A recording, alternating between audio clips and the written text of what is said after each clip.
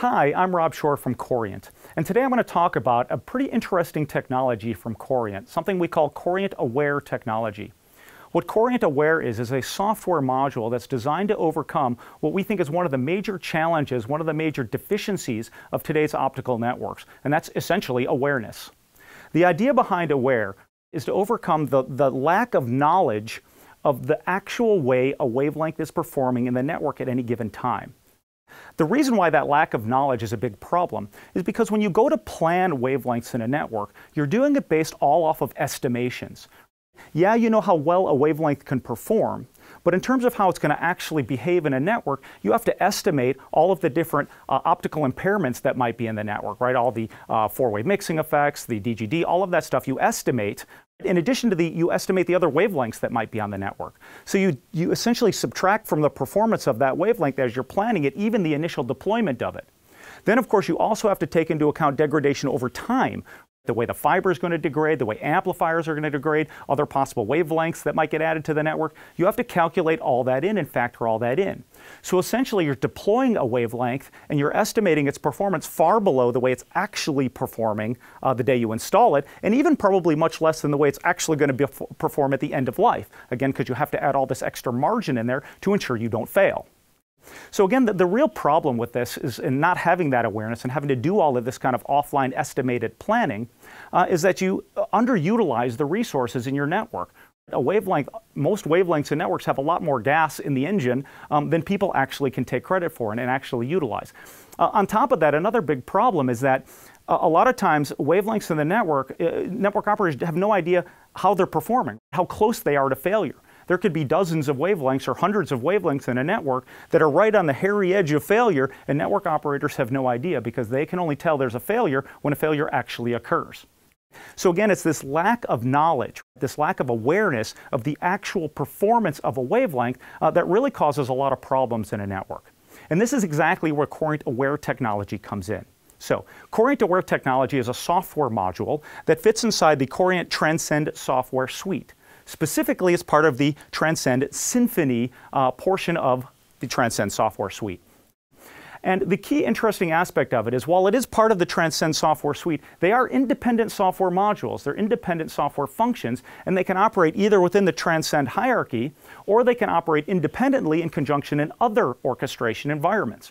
So you don't need the entire Transcend software suite and all the Coriant products to take advantage of the capabilities and the benefits that Coriant Aware provides. So, into Coriant Aware. Coriant Aware has two specific software components associated with it. One component we call the optical performance engine, and the other one we call the margin processing engine. So what do these two things do?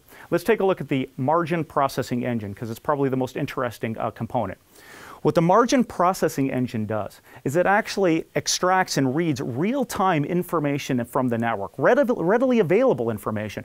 Things like forward error corrections, amplifier performance levels, real things that you can extract from a network and any network. No specialized hardware required. You don't need advanced DSPs, you don't need all kinds of new Coriant equipment to make this happen. It can read this information from virtually any OTN-based network, and anything that's OTN encapsulated that has forward error correction buffers. All right, so again, it's one of the big advantages of Coriant Aware is that it can be applied to any network. But what the margin processing engine does is it reads that information and it actually determines the actual performance of wavelengths in real networks. So instead of having to guess at how your wavelength is performing based on a bunch of network estimates, you can actually measure the real performance of that wavelength, exactly where that wavelength is performing and how much it has before it fails, right? How much margin it has before it fails. We call that residual margin, right? That's a residual margin of how much margin that wavelength has, how much further that wavelength can be pushed before you start seeing some errors. And this by itself is incredibly valuable information. There's a lot of different ways you can use this information, and some of those I'm going to cover in a minute. But one way that this can be really useful is when used in conjunction with the other half of Coriant Aware, which is the optical performance engine. The optical performance engine is a real-time wavelength planning solution. Instead of doing offline planning and estimating how far wavelengths can go and then applying those to the network, the optical performance engine uses real-time information fed from the margin processing engine to use that to determine how far wavelengths can go and the speed at which those wavelengths can be tuned. This is especially useful when you have tunable wavelengths. You can tune modulation and tune baud rates. Using the MPE in conjunction with the OPE, you can really get the most out of every wavelength. So let's talk about the advantages. Now that you know the residual margin, you can use that for wavelength planning. What are the other benefits that you get from having this awareness, this optical awareness? Okay? Well, one of the key things, of course, the most straightforward thing, is just better troubleshooting. You can be more proactive. You can know exactly how different wavelengths are performing at any given time, and you can know as wavelengths are degrading and head those off before they become real problems in your network. So that's one thing. We call this network health checks, these optical health checks in the network. Another way is improved network performance.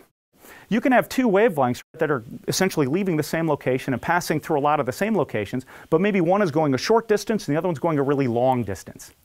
Well, based on understanding the real performance of those wavelengths, you can actually steal performance from one wavelength and give it to another wavelength. So you can actually, wavelengths that need to go really far, you can actually give them extra power, right? You can manage them differently if you understand exactly how much I can steal from the short distance wavelength. So again, you can optimize the performance of the way wavelengths are acting in the network. So that's first two things. Third thing is more accurate planning. When you go to plan actual wavelengths in the network, now it's not based on a bunch of estimates on the way you think things are going to perform. You can actually use historical information from wavelengths in the network. You can use the information to see how they've actually degraded over time, how they're actually impacted by other impairments in the network, to do better planning of new wavelengths. Again, all of these things are used to get more out of your network, enable you to buy less transponders, regenerate less often, have more potential restoration paths in network, just get more out of the network. And the interesting thing is these three things, they can all be done on any technology. Because again, it doesn't require special DSPs, it doesn't require special hardware, and I can do it on wavelengths in my network right now today. It's one of the key benefits of the Coriant Aware approach is that it doesn't require special technology to work. Now, this all could be done on legacy technology, right? 10 gig, 40 gig, 100 gig. What's more interesting is we start getting into these newer types of interfaces. These interfaces that enable you to tune modulation and tune baud rates, where you can use wavelengths differently. The reason why it's so interesting is because you might plan with your offline planning tool. You might plan a wavelength to go from point A to point B. Your offline tool, which has all these kind of estimates and it might say, hey, I can only go 200 gig on that path. Well, when in reality, if you had better information, you can actually understand better how that wavelength can be tuned and maybe push it even further. So either you can do that to end of life, but there's another really interesting aspect, because wavelengths might exist for a long time. If you have a wavelength that's going to be there for 20 years or 10 years or whatever, historically you had to plan to end of life because you couldn't track that wavelength over time. Well, now with Coriant Aware, maybe between point A and Z, I can't go 400 gig forever for end of life, but maybe I can support 400 gig transmissions for 2 years. And after 2 years, it'll degrade enough that I have to now ratchet it back to 200 gig. Well, with Coriant Aware now, you can actually say, hey, great, you know what, I'm going to buy just a single wavelength, put it up at 400 gig, and ride that for 2, 3 years, however long I can, and then when it degrades enough, I'll know about it, because I have the awareness, and then I can go back and address that, maybe ratchet down to 200 gig, and then put in another 200 gig resources to maintain that same bandwidth. But again, I've now saved myself a bunch of money for all that period of time. Another, of course, big advantage of this is, when you do optical mesh restoration, you're doing all these calculations on what the possible restoration paths are in the network. Well, again, you typically do that the same way you plan traditional wavelengths. So you're doing it a lot of times based on end-of-life estimations. But restoration paths don't need to exist for very long. Ultimately, you want to get back to your original path. So when you have a failure and you're looking for potential restoration paths, you can use the actual understanding of real-time residual margin measurements to increase vastly the number of potential paths in the network, because that path doesn't need to live till end of life. You only need to use it for a short period of time. So I only care about current values. So again, that's another thing, right? Especially with these more versatile optical transmission systems with all the tunability, understanding the actual residual margin, you can actually turn that residual margin into money. But I can take residual margin and use it to turn up the bandwidth on an individual wavelength. The last piece of this is now how you couple these wavelengths with the actual optical line systems. As we're moving now into an era where almost all systems have kind of flexi-grid environments where I can change the amount of spectrum that I give a specific wavelength. And of course, as you change baud rate, you're changing the amount of spectrum that a channel can use. I can actually marry these two things together. I can actually dedicate spectrum based on the performance necessary. So take, for example, a wavelength that can be, I can tune to 400 gig by either going to 64 gigabaud or to 64 QAM.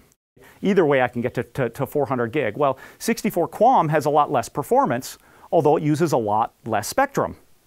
So in this scenario, I can actually measure it and say, hey, does this wavelength actually need to go to 64 gigabaud and require more spectrum, and I can allocate more spectrum to it? Or do I have enough performance to do that at 64 QAM and use less spectrum? And oh, by the way, another interesting thing is I can actually monitor that over time. So maybe I start at 64 QAM with less spectrum, and then as that wavelength degrades, because I know the real-time margin of that wavelength, the residual margin of that wavelength, I can actually start adding more spectrum. I can tune it up to 54 gigabaud, 64 gigabaud, whatever it is. I can increase the amount of spectrum and get better performance out of it over time. So this is the whole concept of Coriant-aware technology. The idea is putting more power in network operators' hands to get a better understanding of the actual way their network and the wavelengths in their network are performing to get all of these different benefits out of having that awareness. That brings us to the end of the video. I hope you enjoyed the talk about Coriant-aware technologies. If you have want any more information about Coriant-aware or any of Coriant's other solutions, please visit us at coriant.com. Thanks for watching.